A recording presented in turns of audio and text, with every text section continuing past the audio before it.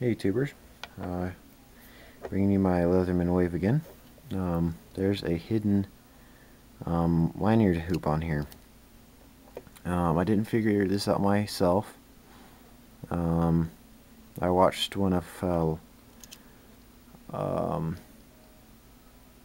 Cutlery Lover's videos, and he found it out from somebody else. You'll have to watch his video to find out who he learned it up from, because I can't remember. If you go to where your saw is, you open this up, down in here, you take a flathead. There's kind of a slanted looking thing in here. Push this up. You can see this. It's the hidden lanyard spot.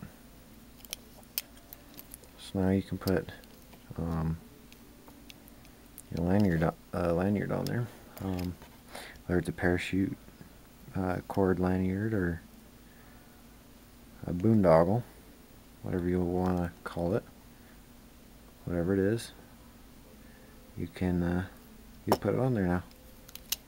So that was kind of a cool hidden spot, and if you don't want it, you just press it back in. Sometimes it helps if you press it in with this, because it pushes all the way back down flush with the tool. So, hope you enjoyed my video. That was my Leatherman Wave. See you later, YouTubers. Bye.